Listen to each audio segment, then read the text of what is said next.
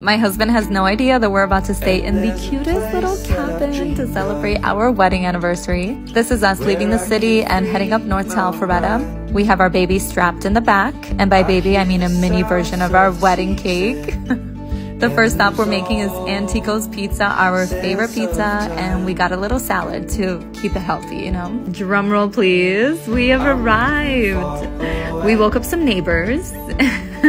But seriously, how cute is this little place? And yes, that's a hot tub on the left. The inside of this cabin is so cozy, it just feels like a little vintage fairy tale. We dug into our pizza and had trouble opening the champagne, but we did get it open, thank God.